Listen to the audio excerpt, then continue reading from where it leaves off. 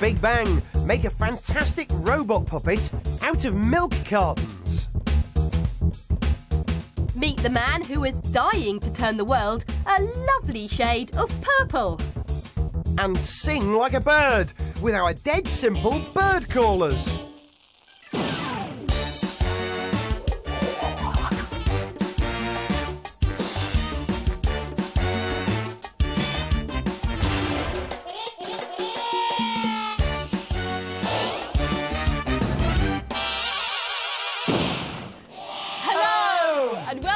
The Big Bang. Here's a puzzle for you. Violet, I have here in my pocket a cylinder with a message written on it.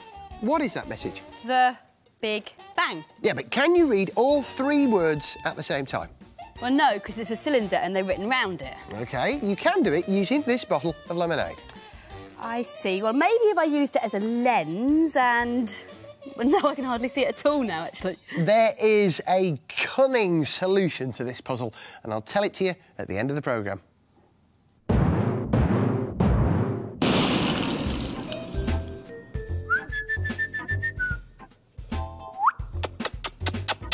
Come on. It's not singing, Violet. You know what we need? A bird caller. Right.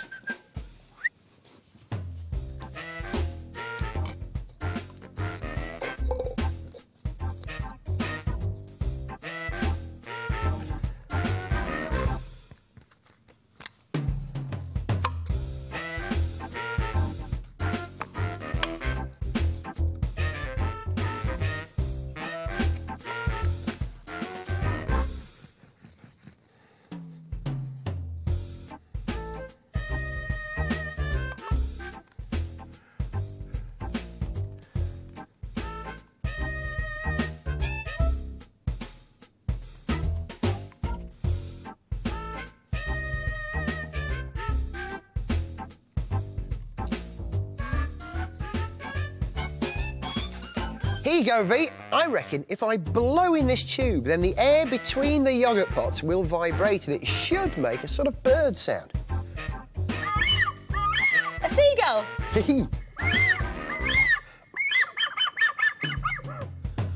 Nah, I reckon it has to be a songbird.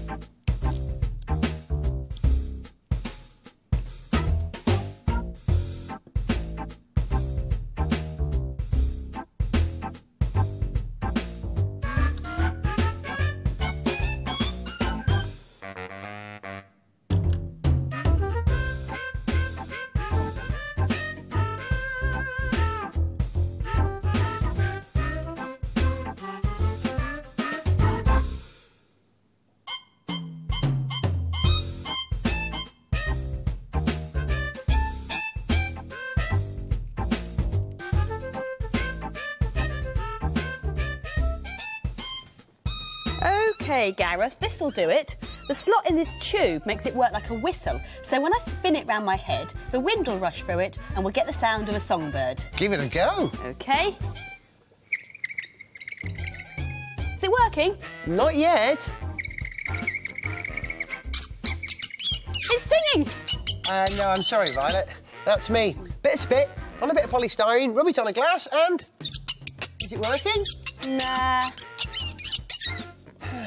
I know why the bird isn't singing. Why is that, then? It's not real. Oh, yeah, right.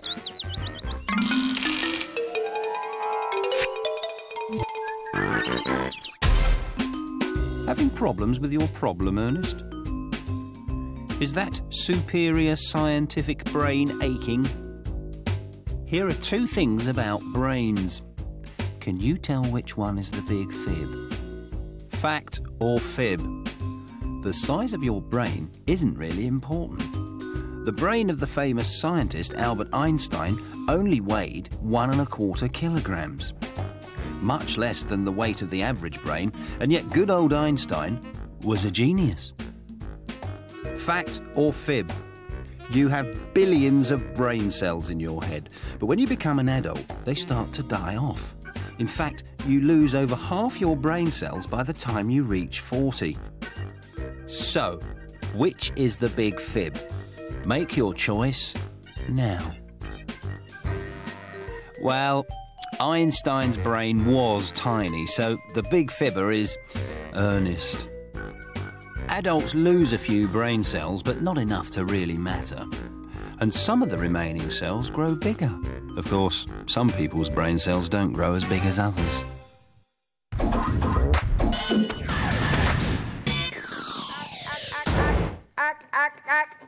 Greetings, my old lad. Greetings, Gareth. How did you know it was me? It was a square head and metallic voice that gave it away. What do you think of my robot, then? Yeah, that's great. Let's have a look at it. Have a go. Turn the handle on the back. All right, yeah.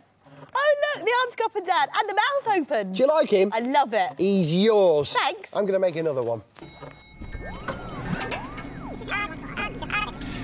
Before he was a robot, my robot was, in fact, 2 milk cartons. A little one and a big one. Now, take the big milk carton and cut it so you've got a pair of flaps like that at the top.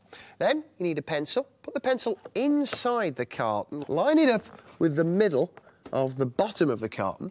Take some modelling clay and push so you've made a hole in the bottom. Next, you'll need a piece of garden cane, slightly longer than your big milk carton. And then take a piece of card and scored on the underside so you can fold it into a sort of triangle. Now, you'll note that there's a couple of notches in the top. You'll see why in a second. Take a great lump of modelling clay, bang it in the middle, take your garden cane, jam it in there, close the whole thing up, glue it or tape it together till you've got something like that. And what you've got there is a piston. Then take a sweet tube and cut it to a length that fits just inside your milk carton. Then you'll need to make 2 circular cardboard discs with holes on them just off-centre and glue them on the end of your tube. Now, if you look, I've actually made a line through the centre of that hole that I made and line it up with a line on your sweet tube. Do the same the other end. Then, when you shove a pencil through the thing, the whole thing lines up perfectly because what you've made is a cam. Next, cut a slit and a hole on opposite sides of your milk carton because it's time to start assembling your robot. So, take the piston and push it through that hole that you made earlier on with a pencil. Then take your cam and insert that. Then turn the whole thing up that way and glue it to a good solid base. Look here, I've got 2 bits of lolly sticks stuck to the top. They're acting as sort of pivots, and 2 more lolly sticks joined by a piece of string glued to the garden cane. Now, if I turn this round, you can see the mechanism that I made because I've actually put a window in the back of mine. Watch what happens when I turn that handle. The cam turns round and pushes that piston up, and the weight of the modelling clay pulls it down again. So what you get is these lolly sticks going up and down. The robot's head is made out of one of these styrofoam containers that you get baked potatoes in because they come with really good hinges.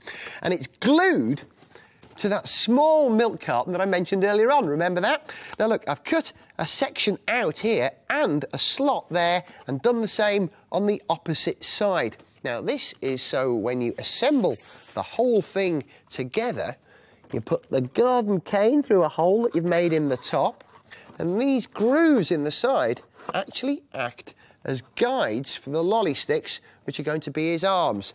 The head goes up and down as well because the garden cane pushes the top bit of the container up. But to make sure that it comes down properly, on the inside I've added some weight and underneath it a piece of card so that the garden cane doesn't poke its way through the styrofoam. Everything else is just decoration. If you look at my finished robot here, He's got straws for antennae, his eyes are bottle tops, and his hands and arms, well, they're just plastic forks. Now, you don't have to make a robot. Check this. Look, a rather cool crow. If you missed anything, all the details are on the Big Bang website.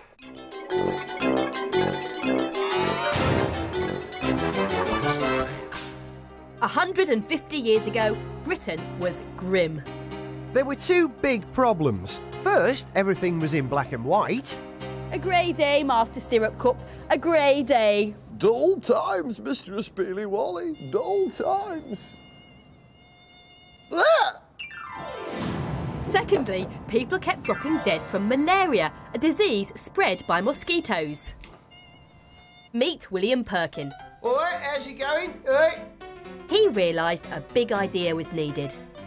He worked late into the night, trying to make a malaria cure out of gooey waste. Back then, houses were lit by gas. Gas is made from coal and leaves behind lots of sticky goo called coal tar. Hey, tar, love. People didn't know what it was, so they just threw it away. Perkin thought coal tar should be full of interesting chemicals. I'll bet this stuff is full of loads of really interesting chemicals. So he tried to separate them, hoping he might discover a useful medicine for malaria. Oh, look! It's turned into a lovely reddish powder. Then, when he mixed the powder with wine... Oh, lummox, it's gone everywhere. Never mind, I'll mop it up. Oh, look! I've made a lovely purpley liquid. I wonder if it's any use.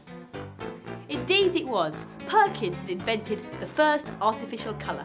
Until this moment, all the colours in the world had been made from natural ingredients. But natural dyes had problems. Only a few things produced colours which would actually stick to cloth. For instance, a rather famous blue dye In they go. called indigo There you go. was made from mashed up leaves. Bright colours were even more difficult to achieve.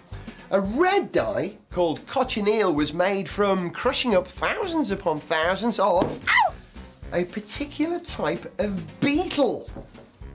Even more disgusting than that was a purple dye called murex. Now, murex was made by collecting the mucus secretions of a certain type of sea creature.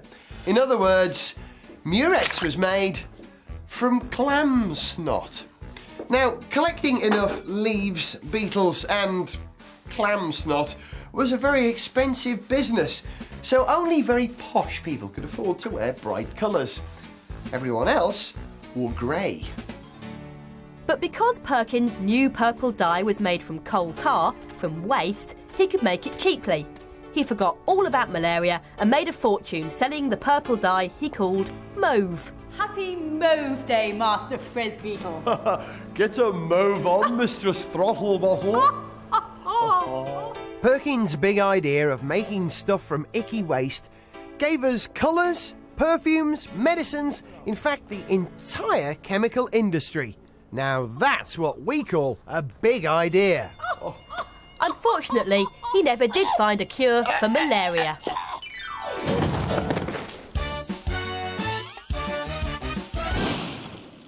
I'm completely stumped by Gareth's puzzle. He reckoned it was possible to read the 3 words on this tube at the same time using a bottle of lemonade. And anyway, where is that lemonade? Excuse me. Any ideas then? Only that you could have saved some of that for me. What's the answer? I'm terribly sorry. Well, the answer actually is an empty bottle of lemonade. Pop that tube into this bottle of lemonade, right? Grab the bottle by its neck, hold it upright, and give that a good spin so Like that the tube, that's it, swings round on the inside of the bottle. What can you see? It says the Big Bang.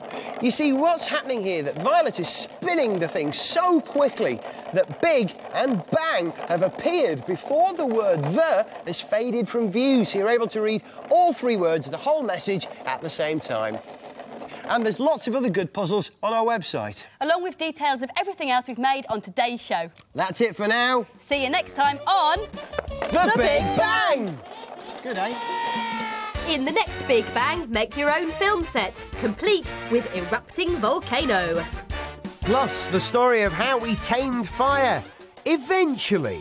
and a machine that helps you decide what to do.